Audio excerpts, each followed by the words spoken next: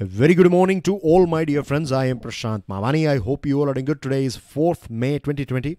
Day is Monday. I'm sure you all have enjoyed your weekend. Let's start today's discussion with this quote by Abraham Lincoln. Very important quote. Give me 6 hours to chop down a tree, and I will spend the first 4 sharpening the axe. I have 2 words for this one. First is preparation and practice.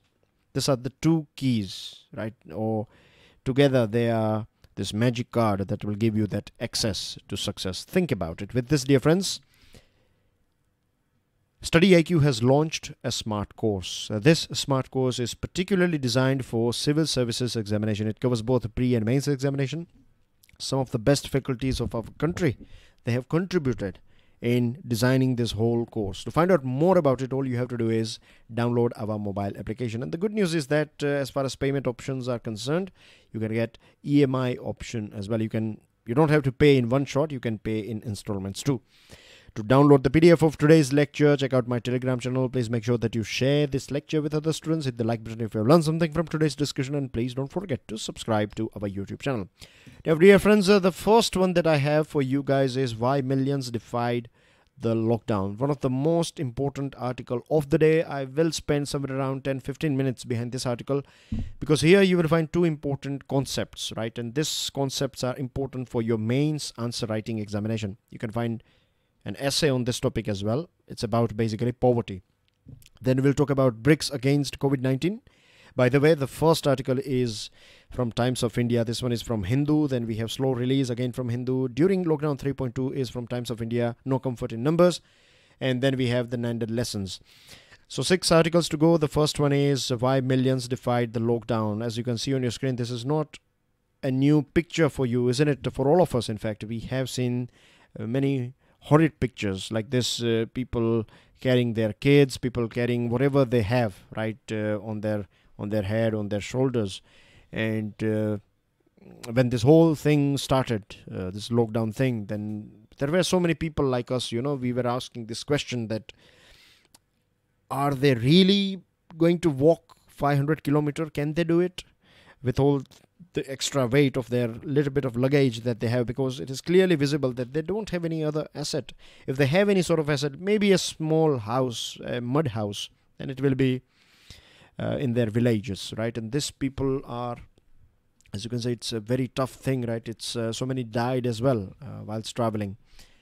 So there were so many questions going on in our minds, I can say, that why they are walking, why they are not cooperating, why they are not staying where they are, why they don't understand, and all these things. But if you dig this whole topic a little bit deeper, then you find that they were more anxious than fearful. They felt more abundant than angry. They were lacking that security, and they were not lacking that courage. It is right time that we now get rid of this poverty line, and we need to focus on this dignity line. People desperate to live cities were poor in assets, not in aspirations and self-esteem. They were earning a livelihood. They were not living on handouts. They were not begging, right? They were breaking their back, and they were doing everything possible to give their kids a better life, a less hard life that they are going through. We are so lucky to have, unfortunately, we have poor people in our country and in this world as well. It's definitely a bad thing.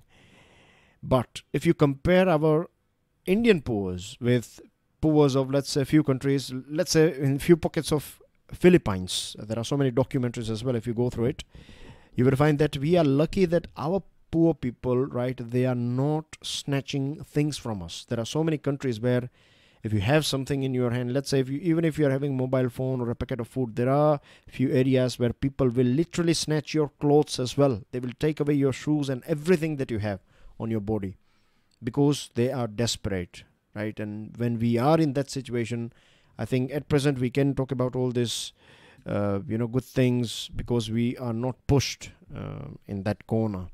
Once our survival instincts kicks in, then we can see our real, face. When I say real, I mean to say that it's there in every one of us, right? We have that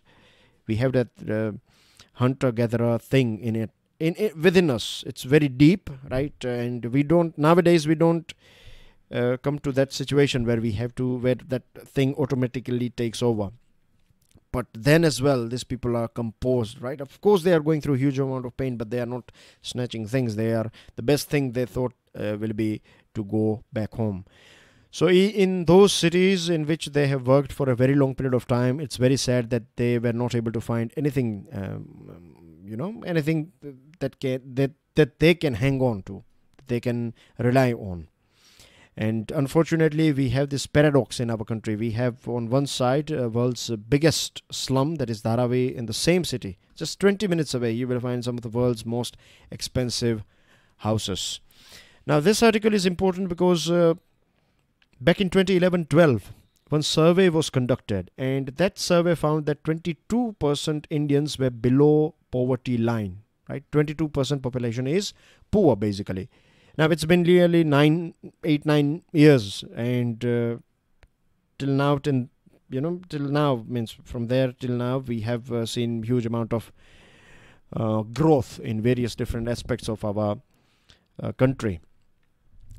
So we need a proper, more up-to-date survey that can give us a proper figure, because we don't know exactly how many people are at present living under poverty line. Then we have another interesting thing in our country, which is of course very sad, that there are so many people who are living just above the poverty line, just above, they're right there on the border. So if someone passes away, like an earning member, that family will plunge back into poverty. If someone gets an illness, even if a small fracture or something, right, then as well, that family will plunge back into poverty. If someone loses a job in that family, then as well, they will plunge back into poverty. So these people are also vulnerable, but we don't calculate them. We will calculate only this 22%, and that is again 8-year-old data. So this article is talking about a very interesting thing. It's called empowerment line, McKinsey empowerment line. I'll show it to you what exactly it is and how it works basically. But we have this one more thing that we need to keep in our mind, and that is the rapid expansion of gig economy. So many people are working for Ola, Uber, and then you have this sort of jobs as well nowadays that you work for on contract basis. So you work for 9-10 months for a particular company. You design things for them, mostly computer work. And after your contract is over, they will extend it or they will give it to someone else, and you have to find something else. So this sort of people, right, this is basically gig economy. That basically gig economy means that you are not a permanent staff of any company, right? You are like a wayfarer, or maybe like a wanderer, right? You will work for a few months here, then that job will get over, you'll find something in advance, or maybe you have to stay vacant, or you don't do anything for a few months till you find next thing. So this is something that is getting quite common in our country. So if you take out an average, then we find that in few months you have made huge amount of money, or I would say a reasonable amount of money. In few months you are very dry, and then again you have medium. And so this is like a, there is no fix, you can say, income when you are in gig economy. So this is again a matter of concern. So we have to look after this sort of people as well. It may look like they are working in big offices, but they are not permanent staff. So I hope you have got the meaning of this whole gig economy thing. Now coming back to this McKinsey empowerment line. This empowerment line, or this whole concept of McKinsey, is that you need to have 8 basic things. Drinking water, as you can see on your screen, let me note it down. So drinking water, education, energy, food, healthcare, housing, sanitation, social security. You need to have all these 8 things. Then only you will get on. And of course, it is quite logical. If you have access to all these 8 things 24/7, right, or whenever you need. For example, if you need social security, and if that is available in your worst phase, then it should be accessible and should be available whenever you need it. So these are some basic things for a life with dignity. The problem is poverty line. As per poverty line, only 22% population is living below poverty line. But if you calculate, if you look at our people or families with this empowerment line, then you find that 56% population of our country is below this empowerment line. And I think this poverty line concept is quite outdated. What we need to focus now is empowerment line. This whole theory or this whole concept should be based on empowerment line. That we need to check this thing, that it doesn't matter if you are living in the most posh area or living in suburban area. You need to have all this. Every single person in our country, they should, even if that person is a migrant laborer, then as well his or her family should get all these 8 basic things. And then that's how we should calculate whether you are living in poverty, how much poverty we have. We need to calculate based on this empowerment line. Now, so far, JAM Trinity has, I would say it has produced its result. JAM Trinity, you have this Jantan account, Aadhaar number and mobile phone. What we need to do now is we need to upgrade this JAM Trinity. We need to make it, more adaptable, or it should be flexible enough that if there is any sort of emergency, then it should add on things on real time. And just adding things will not help. You need to inform people as well. I believe now, what I have seen, right? I don't have any survey for this thing, but it's my observation. Nowadays, even, this unskilled laborers, this migrant workers, right? Most unskilled people, they have at least mobile phone. I'm not saying they will have the latest one, but they will have one contact number. So you can send them text messages if there is something like that in future. Then you can, like if there is a natural calamity or maybe second wave of coronavirus, then you can send them, you can contact them. When I say you, I mean to say government can contact them, government can send them text messages, they can provide a real-time data or maybe phone call. You can set up call centers and people will call them, each and every person, and will inform them that, see, we know that you are somewhere here, right? Confirm your location.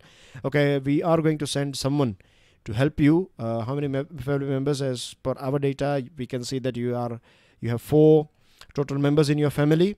You have 2 kids, maybe this age, and we can have all these things. And then you can tell them, we know you, we know where you are, and help will reach to you in this many minutes or maybe this many hours.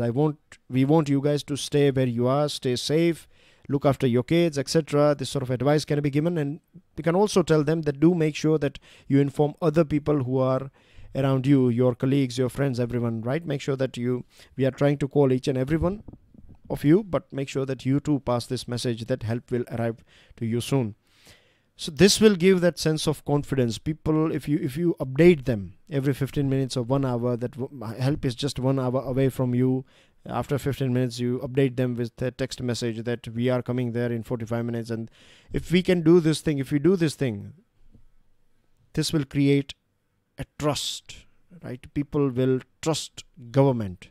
And this is a big thing, right? If you can give hope in this rough phase, then that is a big thing. People will hang on. They will obey you. They will follow orders. Then we can have this Aadhaar Plus platform where you can take extra information from people. See, I know that people will talk about 2 things. When we say Aadhaar or upgrading Aadhaar or Aadhaar Plus, people will say, what about security? Government has to sort out this security thing as well as privacy. These are the 2 things. If you can guarantee these 2 things, then people will provide you their job status, income, assets, access to amenities, residence, contact numbers, etc. And this will help you design and deliver things more accurately, more effectively, more efficiently. And Aadhaar Plus database can also be used for vulnerability index. You can prepare this empowerment line. You can prepare vulnerability index. You know exactly how many people are living in a very bad condition. What are the things that are missing? You can add all those things as well. That water, if you get water connection, then this will be upgraded on your Aadhaar. That your home has got water connection. You are having this LPG connection, electricity, food, etc. So this is the thing that we need, because the reason I'm saying, or the reason I feel this is important, of course, it's important topic for your examination, but if you look at it, right, there are scientists who are saying that this global warming and this catastrophe associated with global warming is just around the corner. So in future, if we, God forbid, we don't want to see this sort of thing, we don't want to try this thing as well. Try in the sense, we don't want to provide things to people in emergency basis. We want them to live as normally as all of us are living. But God forbid, if there is anything like that, then, you know, we can, means natural calamity or anything, then they will get basic items through which they can hang on and survive. Labour Ministry is also working on creating something similar. It's called UWin. So progress should be made public. We don't know exactly where, at which stage it is, this UWin thing. So these are the things, right? I hope you have learned so many things from this discussion. There are so many points that I have added here, and I want you guys to think about it as well. Very important concept for your mains examination. Dear friends, BRICS against COVID-19. BRICS, you have 5 countries. One is Brazil, then you have R stands for Russia. Brazil is in South America, of course. Russia, Asian, European, Asian mix, you can say. Technically in Asia, but part of its culture is European. Then you have India, China, and then you have South Africa. This is a country of African continent. So global war against novel coronavirus is going on. Every BRIC nation is doing something and something, apart from Brazil, unfortunately, right? Other countries are doing quite well. Let's start with India. So India is world's largest producer of this hydroxychloroquine, and it has provided this medicine to SAARC nations, to Gulf region, Russia, Brazil, Israel, USA. And this is the stage, right, where India should create one inclusive BRICS-driven pharma alliance where we can produce more vaccines and medicines for other nations. China has also responded quite strongly. China is helping Iran, Italy. China started this Health Silk Road doctrine. It supplied some 31 tons of necessary gas to the city of Rome. And 6 days later, that is on 18th March, it helped Milan city. And it is helping various different cities via air. Means it's basically transferring all these items via aeroplanes to various different countries of Europe. As far as Russia is concerned, you'll be quite surprised to know this thing, that US President also requested things from Russia, and Russia delivered medical supplies and experts. They landed in this New York's airport. Since Soviet times, Russia has top-of-the-line emergency services which are equipped to handle any kind of emergency, including biological attacks, nuclear radiation and chemical weapon attacks. So Russia is quite advanced, and so many of us can learn so many things from Russia. South Africa is doing everything that is possible to implement this whole lockdown and other strategies, Pan-Africa, and this Brazil, as I told you, this BRICS nation, Brazil is the only country that is not doing enough, so it needs a bit of course correction. They need to change so many things, like they need proper lockdown, proper isolation, proper testing, and all these things. And BRICS nations, other nations or other 4 countries, they can definitely guide and help this country called Brazil. Now, overall, you can say that BRICS has played a reasonably good role in this humanitarian assistance and disaster relief. What we need to do now is step 2 could be, or next step can be, merging with or coordinating with the WHO, European nations, North American countries, and creating this big group and pool of resources through which we can have a global assault on this coronavirus. New Development Bank, that is based in Shanghai, and it's a BRICS bank. Basically, the name is New Development Bank. So New Development Bank is also providing money to all these countries. Like China got $1 billion, India got $1 billion, South Africa and Brazil as well got money from NDB to fight this coronavirus and this financial requirement, finance that is required for fighting this challenging time. I have one question for you. Can you give me the name of this NDB president? Who is the president of New Development Bank? So, New Development Bank's president has said that $10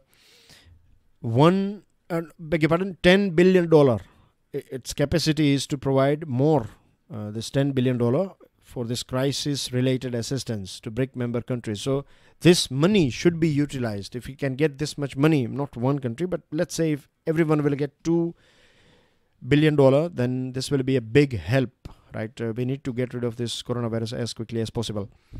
Then we have one article on slow release. Slow release is, I see this whole thing as from battery point of view, right? If you observe a battery, or you know how battery works. So if your car battery, if you are using your car daily, then your battery will be charged. But let's say if you have not turned on your car since the start of this lockdown, then if your car is new, good car, then battery will still, means, fingers crossed it will work, or else you need to give it a jump start or external help. And if you don't do that now, then after a few days, it may reach to a point where you have to take out that battery and you have to send it to a store where they will charge this battery for 24 hours, and then only you would be able to use this, or you have to replace it as well. So this applies to our economy, that if you don't turn economy, if you don't gradually lift this lockdown, then we may reach a stage where we need, where we will drop below, we will plunge below this zero. As far as growth figure is concerned, we will be negative basically, or in red. So balancing lives and livelihoods is important, and as we know that lockdown is extended for 2 more weeks. There are few states like Kerala, they have retained some curbs in green zone as well. Our country is divided into 3 zones. Basically, districts are divided into, various different districts are divided into this 3 zones. So green is the safest, and this red is the most dangerous. Unfortunately, big cities are going to be in red, so they are our economic engines. So they are not going to start in near future. The lockdown may extend in these big cities.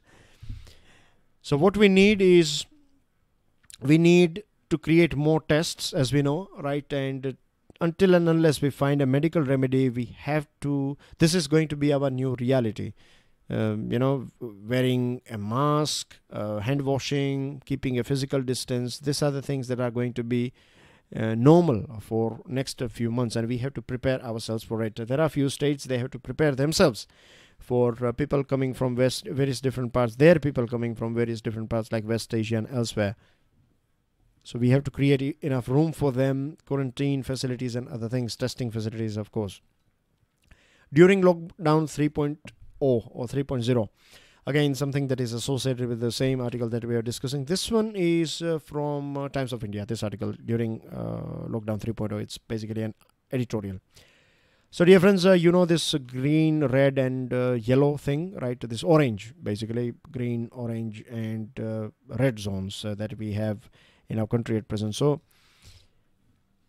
every state has to follow this boundary limits that are designed by central government. You cannot breach that. You can tighten that thing, means if you want, you can keep more harsh rules for your green zone, but you cannot go more soft with other things, right? So you have to follow, you have to stick with central government's guidelines. This is something that every state has to follow. The step towards allowing some resumption of activity is welcome.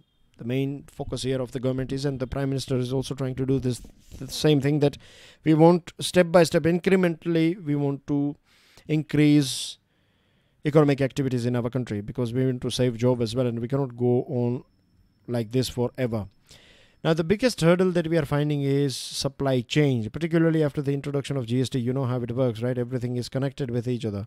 So after the implementation of this GST, things are getting a bit difficult now. Means GST is good in normal times, but GST is not designed to deal with this sort of epidemics, of course. So GST, bill generation and all these things are creating a bit of problem.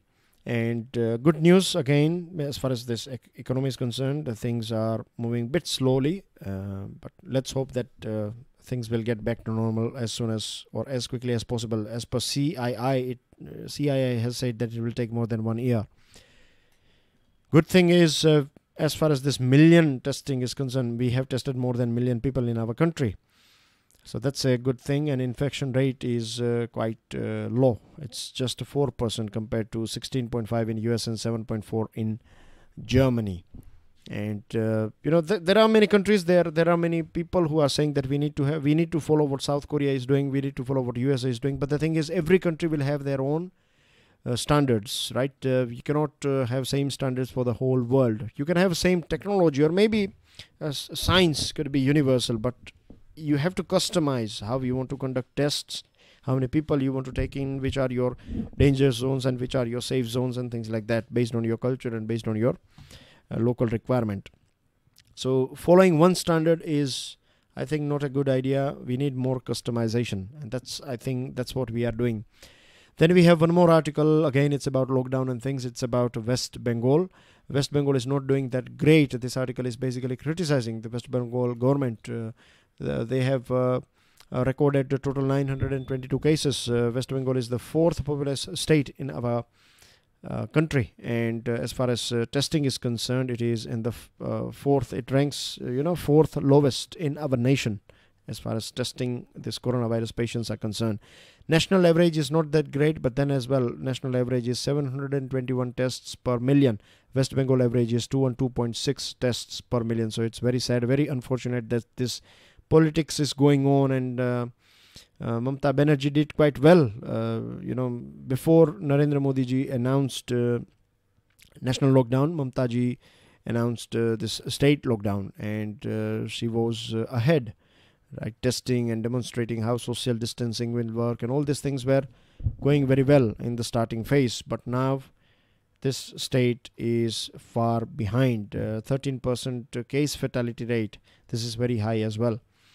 So at present, the best thing this state can do is test as many people as possible, right? Provide increase or boost their health facilities, and we have still 2 weeks to go. So this time should be used to cover those lost ground. And one most important concept that I find, most important lines that I find in this article is this, that a higher number of cases is only a reflection of how active the state has been in waging a war against the virus, while a higher case fatality rate serves as evidence of poor response. So if your state is having high numbers, that does not mean that you are doing bad. That means that you are testing more people, but more people are dying. That means that you are not doing enough, that you are not providing enough facilities, or you don't have simply enough facilities.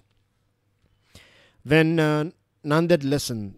It's a place in Maharashtra. It's a place. There is a Gurudwara in Nanded, and this whole thing was in news because a few days ago Punjab registered some 100 plus new cases, and these people pilgrimage, right? They went to this pilgrim of this Nanded, and then this pilgrims, they came back from Nanded to Punjab, and they were tested and they were found positive. So there was this blame game between Maharashtra and Punjab, and that is very unhealthy.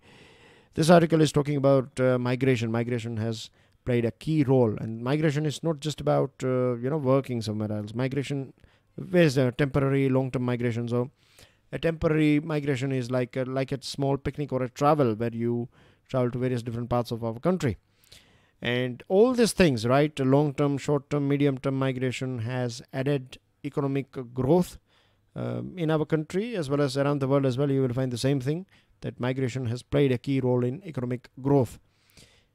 And Love Agrawal, he has said a very right statement. He said that we have to fight the infection, not the infected. There's no point in blaming someone. Right? If someone is infected, then if you are blaming that person that you are spreading virus, that's not going to help us. We have to fight infection, right? We have to provide facilities to those people who are infected. They are these unfortunate people who got this virus. So help them, right? Fight the virus, not the people. That is the message. And each and every religious organizations as well as religions and people, they have to understand this thing, that Eid, Diwali, Guru Purab, Christmas, all these festivals, we want to be able to celebrate it as we used to do earlier on. We have to maintain physical distancing, and that's what I mean. You cannot in the name of religion, you cannot say that there is no right and things. At present, we are living in a sort of emergency, so every one of us has to understand that we have to change the way we used to do things until and unless we find a medicine. After that, we can be back to normal. News items, central health teams to monitor 20 districts with heavy case load. You can say Gujarat's fatality rate is quite high, 5.3. Then you have Madhya Pradesh, West Bengal, Maharashtra, Karnataka, etc. Unfortunately, 5 of our soldiers martyred in this whole terror fighting operation. So it's very unfortunate, right? May God bless their souls, and more strength and power to their family members. Hats off to these soldiers who are protecting us. Delhi is ready to deal with COVID-19, has been said by CM Kejriwal. Economic recovery may take 1 year or more. Over 3,200 migrants arrive home in Uttar Pradesh, 27 Bangladeshi nationals held in Assam. And Javadekar slams a report on press freedom. And this report is called Reporters Without Borders. Our rank is 142 out of 180 countries. UAE books 3 more Indians on charges of spreading hate. Saudi investments in India on track despite economic downturn. And last one is that Kim did not undergo any surgery, has been said by South Korea. And this is your question on North Korea and South Korea. And that's everything in today's discussion. Thank you very much. God bless you all. Jai Hind.